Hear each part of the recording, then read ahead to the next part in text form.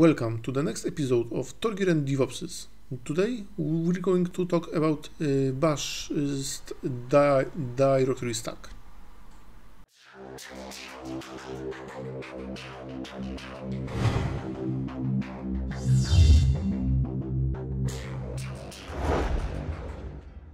Okay, so Bash has one functionality which is not widely known, but it can be useful. It's a directory stack. Before we're going to learn how it works, let's talk about three commands that we use to manipulate that stack. So the first one is pushd. This command push elements on stack.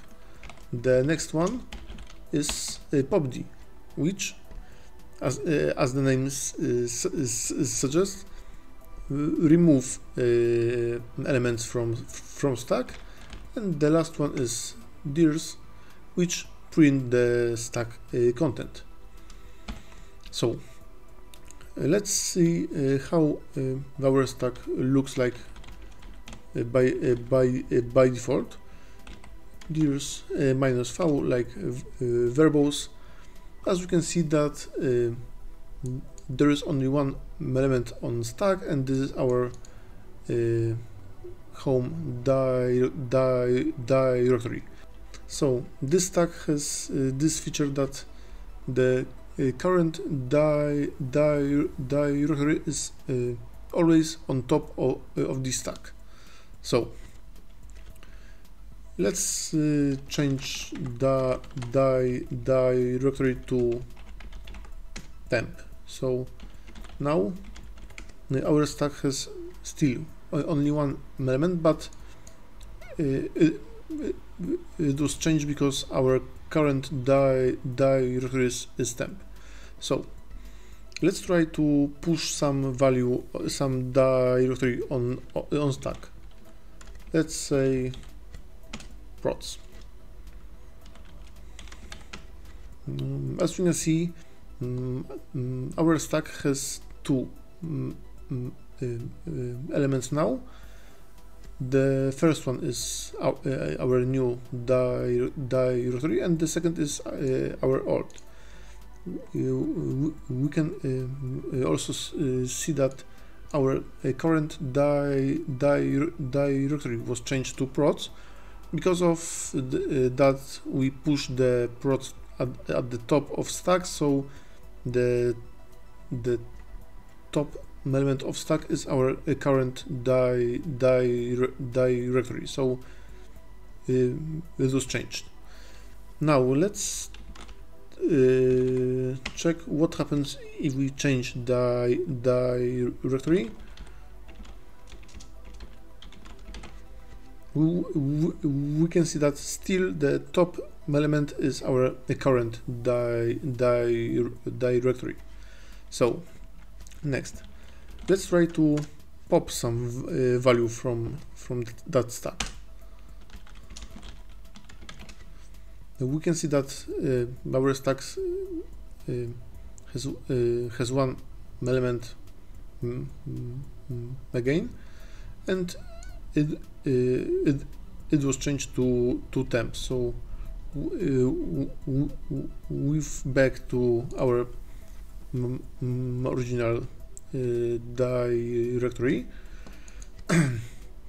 So with this knowledge, I can show one of the two top situation when I use this stack. So let's try to push on stack current directory, and then let's go to etcd etc, maybe convd, maybe initd, and now we can popd and back to temp directory.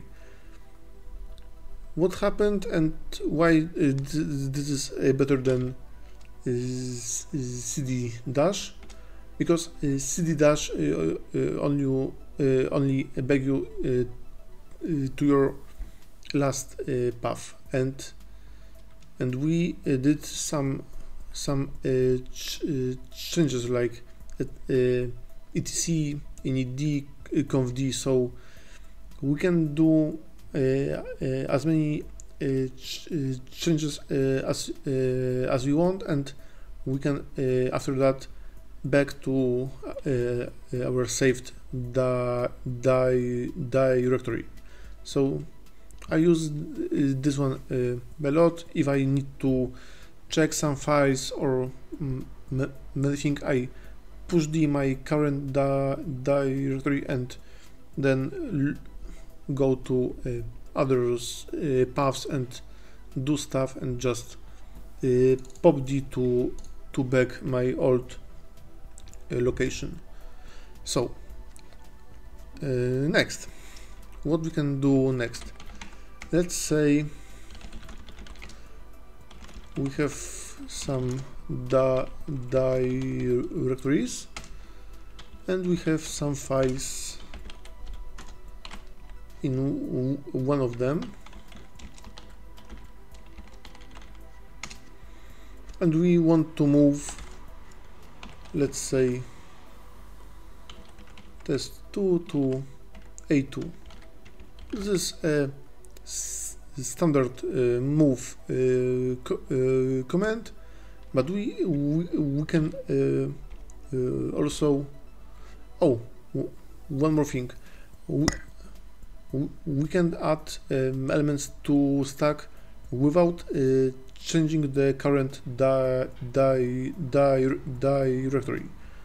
We can push D -N to add directory on the second position. So if our stack is one element, we can push D -N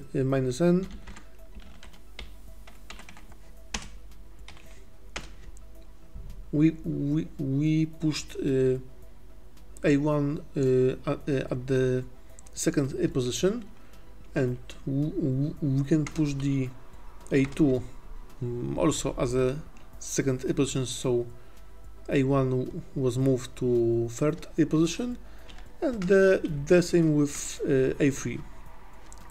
And now what we can do with this stack, we can move file from A1 to A3 using stack. So we can use the numeric value of dir, let's say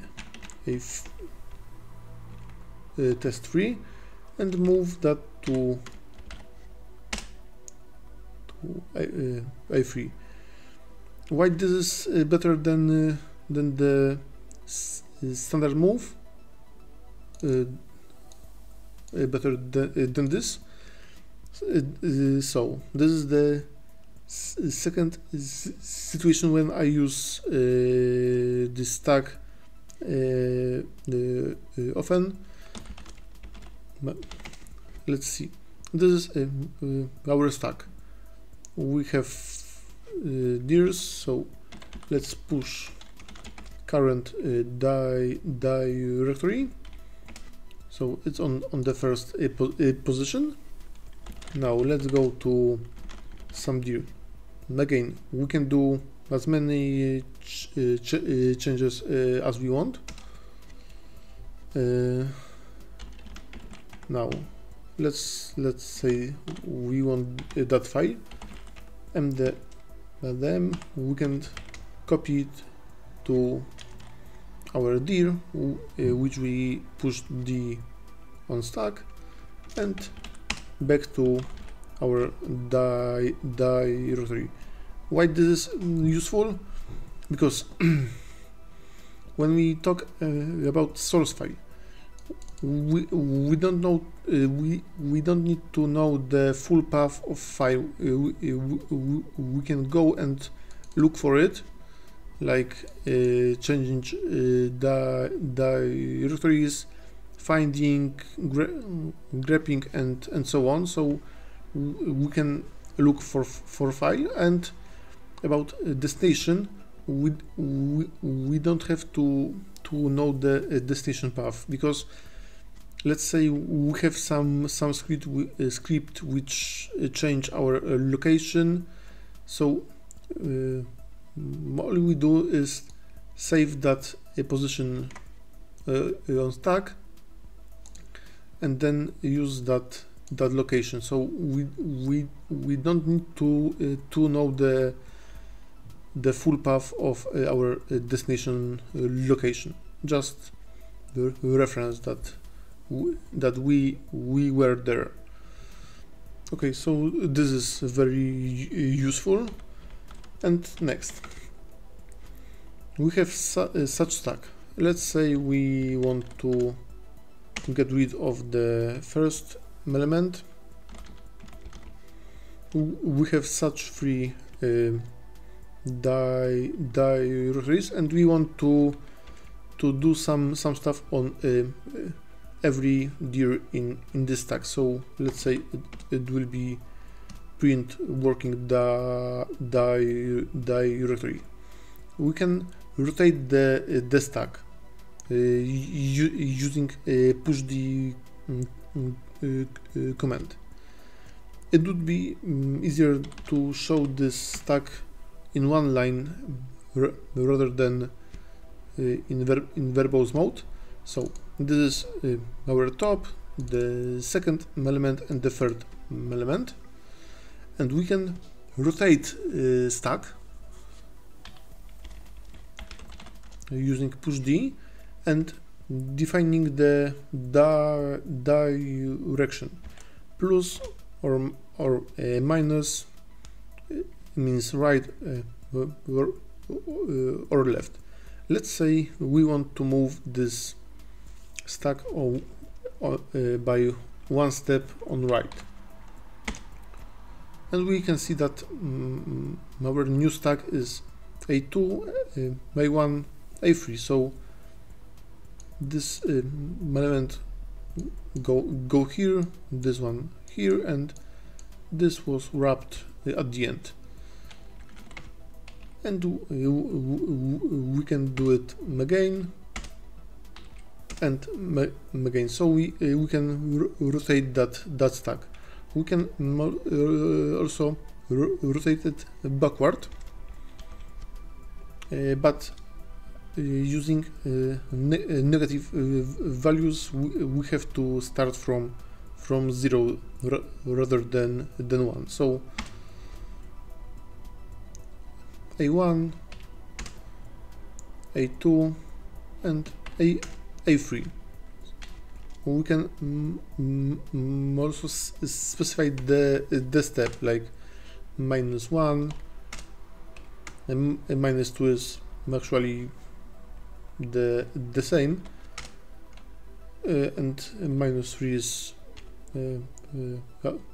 out of the stack. Okay, so in our example we can do -0, -1, and -2. So we can rotate the stack. Okay, now let's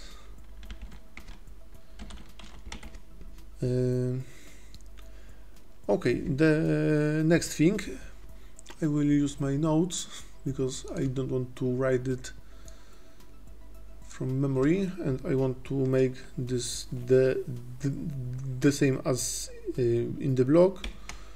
We can add, let's make some dir to be sure. Okay, we have prepared our stack to have many items on it, and what we're going to do now is to remove the specified element.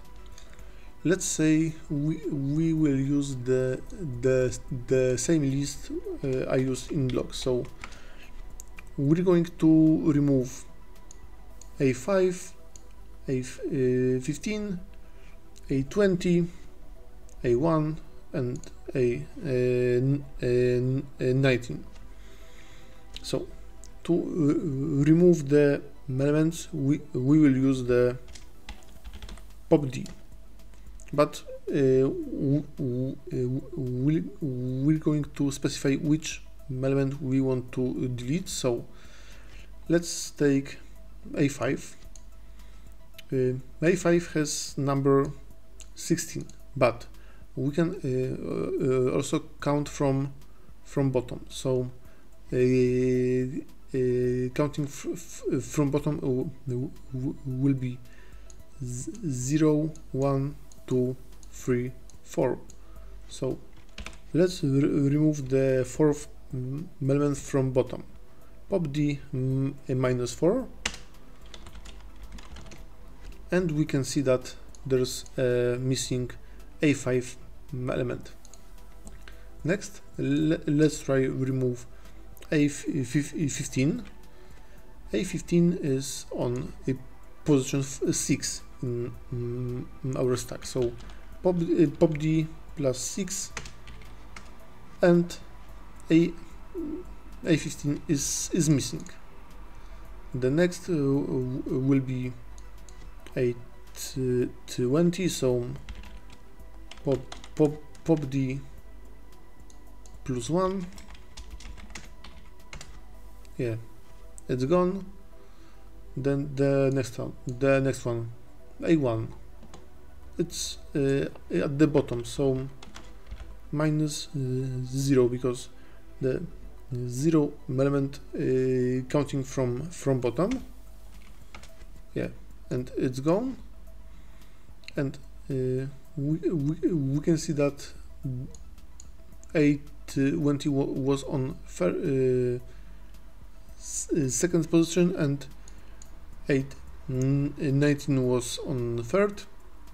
And now when we want to remove A19, it's on position 1. So popd +1, and there's no more A19. And the last thing we can do with stack is to clear it. -C will clear the stack, and there's only one element, which is our current directory. So this was the bash directory stack. I think it can be useful. I use it a lot. I saw you when these two situations are quite common operations, so I think it's good to know about this functionality. Thanks.